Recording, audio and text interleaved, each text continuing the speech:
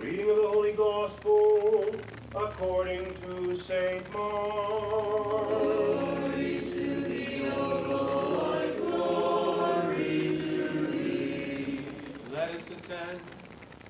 At that time, when Jesus returned to Capernaum after some days, it was reported that he was at home, and many were gathered together, so there was no longer room for them, not even out the door. And he was preaching the word to them. And they came bringing to Jesus a paralytic carried by 4 men.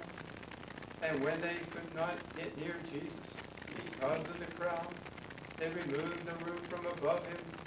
And when they had made an opening, they let down the pallet on which the paralytic lay. And when Jesus saw their faith, he said to the paralytic, "Son, your sins are forgiven." Now some of the scribes were sitting there, reasoning in their hearts, "Why does this man speak thus? It is blasphemy. Who can forgive sins but God alone?" And immediately Jesus, perceiving in the Spirit that they thus reasoned within themselves, said to them, "Why do you reason thus in your hearts? Which is easier to say to the paralytic, 'Your sins are forgiven,' or to say, 'Rise, take up your pallet and walk'? But that you might know that the Son of Man has authority on earth to forgive paralytic, I say to you, rise, take up your pallet, and go home." And he rose and immediately took up the pallet and went out before them all, so that all were amazed and glorified God, saying, "We never saw anything like this." Glory to thee, O Lord, glory to thee.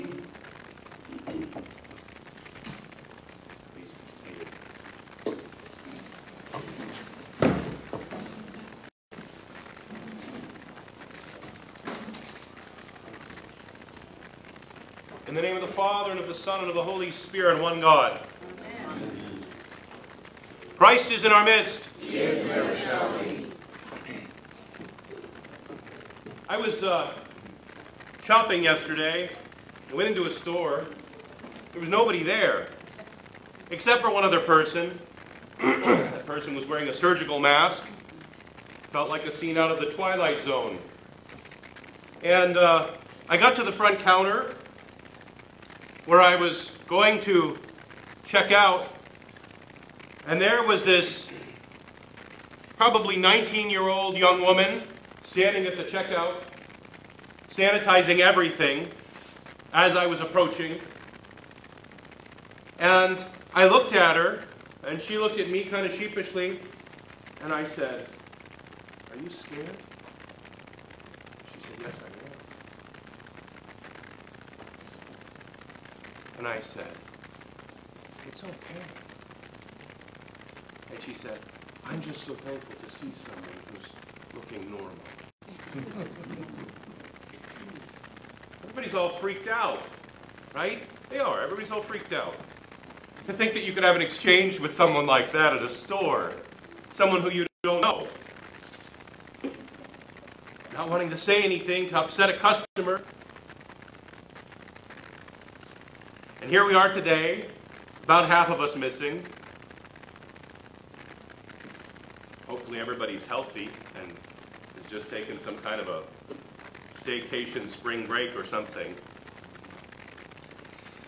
But no, we have a responsibility as the church. The world, the checkout girl, everybody seems to be kind of frightened, isolated, alone. It would be easy for us to feel sorry for ourselves. It would, to focus completely on ourselves. I mean, we're told all about how we're supposed to be practicing good hygiene and all of these things, and of course that's important. But what does that do? It puts the focus on ourselves.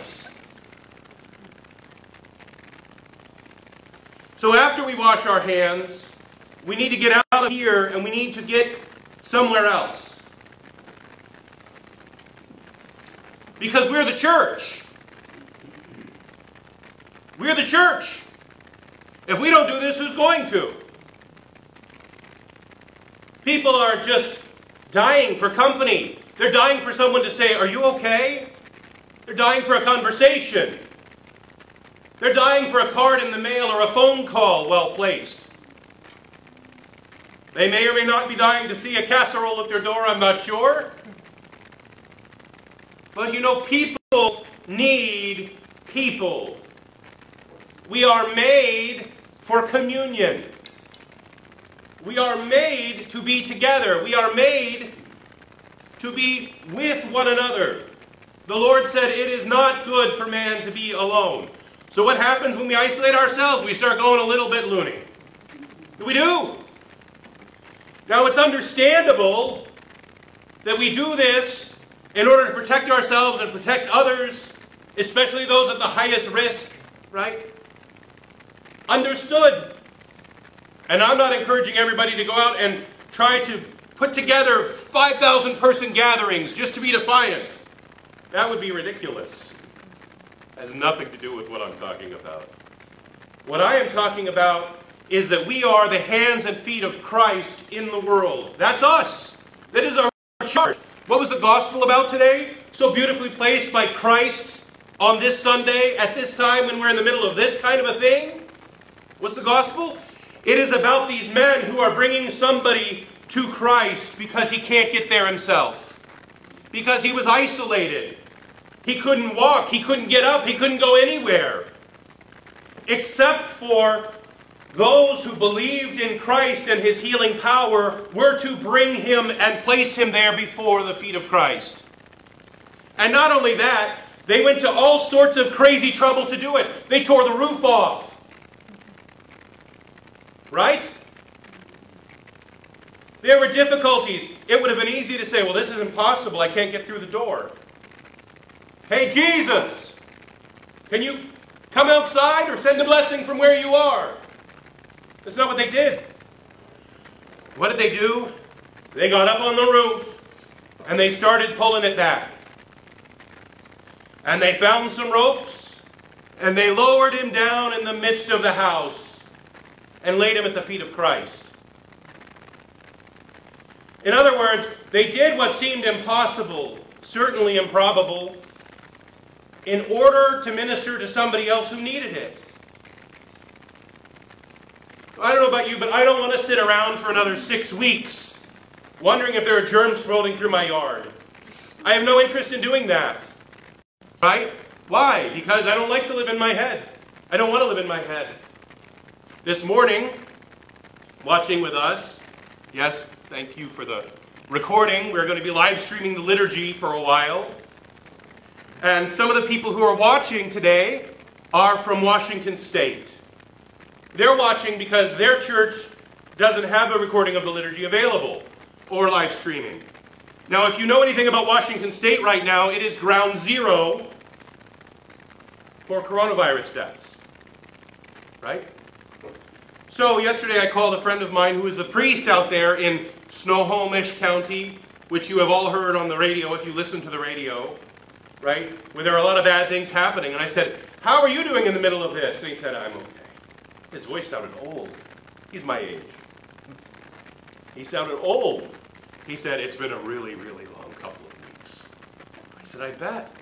He said, I have 16 parishioners in self-quarantine right now with coronavirus symptoms. I said, really? He said, yeah, our brother priest down the road, one of our other friends, one of the other Kerygma members, who is a priest in Washington, just lost his first parishioner to coronavirus. So it's real. It's in orthodoxy, right? It's like it's affecting us. It affects everybody. And so those people who are in self-quarantine at home, Father David was going to call them and tell them that they could watch the liturgy today and be with us here in Bloomington, Indiana. Thanks be to God. So what is our job then as the church in the middle of this kind of a situation? What's our job? Well, I'm going to say that our job is actually laid out before us beautifully as a Lenten podvig. That's this Russian word. It means like your own personal spiritual challenge or struggle like this. What do we do during Lent? Well, first of all, it's called the season of repentance. Why does the Lord allow suffering in the world? To draw us to repentance. Right? To draw us to repentance. He's not out there punishing people. But we, through our sin, invite evil and sickness and death into the world. And the Lord, in His mercy, allows suffering that we may turn back to Him and repent. Now, it would be easy for us at that point to say, well, all these evil people in the country, the Lord needs to allow these things to bring them to repentance. That would not be the Orthodox stance. That's not what we say in Orthodoxy. Right? We say, help me to see my own sins and not to judge my brother. So if there is a reason for repentance in the world, it is because of me. I need to repent. Which actually gives me an opportunity. It gives me a responsibility for my own sinfulness, right? And it gives me an opportunity to do something positive, to repent, and to do something positive in the face of a negative situation. So here we are in the season of repentance. So let's all repent. Number one. Now, what are the things that we do in Lent? We pray, we fast, and we practice good works. Well, today is a National Day of Prayer. Not only is it the National Day of Prayer in this time of difficulty, but in this time we should be led, prompted to pray all the more and all the more fervently, should we not? We should be. We should be praying for all of those around us. We should be praying for those in our family, for those in our church community, especially for the most vulnerable in our church community. We should be praying for our city, for our country, and for our world. We should be praying for our civil authorities. Right? We do that in the church. We should do it at home too. We should be praying for medical personnel and care providers. Right? We should increase our prayer. We talk about fasting. What is fasting? Fasting is denying ourselves certain things that we would usually partake of. Well, it's almost like there is this enforced fast going on right now. People who want to go and do this, or go and buy this, or go and partake in this. Maybe you were looking forward to March Madness, right? It's gone. There is almost this imposed fast on our society. But we were already fasting, right? But let's enter into our fasting all the more. Let us really, really intensely offer up these things that we are deprived of, offer them up as a sacrifice to God. Not just grumble and complain about how I can't have such and such, right? But to willfully and willingly offer it up to God as a sacrifice. To commit to be joyful in the midst of deprivation. And then how about almsgiving, good works, acts of mercy? Again, perfect opportunity. If other people won't do this, right? I mean, the world is really in need of mercy right now. People are in need of a phone call right now. They are. People are scared and isolated. So I encourage each and every one of us that take the time that we would have thought about all the things that we're missing out on, or how scary it is out there, or why are all these conflicting reports about this, that, or the other. Just take that time and let's spend it looking out for other people. It might not be that we're going to be cleaning their house. Some people might not want us in their house, right? But as I said before, at the very least, we can place a phone call. We can write a letter. Right? We can do something helpful to people. Find out what they do need. Are you out of toilet paper? Seems the world is running out of toilet paper. Drop off a couple rolls in the mailbox, perhaps. We have to think creatively, right? Really, like the guys who tore the roof off. We have to think creatively. We have to move in a positive direction when everybody else is moving in a negative direction, right? We have got to be the voice of reason and of love and of caring in the midst of the voices of fear. We've got to do it. If we don't do it, nobody's going to do it. So there are people who are struggling and suffering. We're here, probably a lot of us woke up this morning and wondered if we should come to church or not. I mean, most of the other churches in town canceled services. So it seems. All over the country, Roman Catholic churches, the doors are closed. They won't let anybody in. In the West Coast, parts of the West Coast, they're saying the doors probably won't even open until Easter, if that. Right? So people are, they're starving. They're hungry. What can we do to help? What can we do to help? That should be our orientation. What can we do to help? How can I help those immediately around me?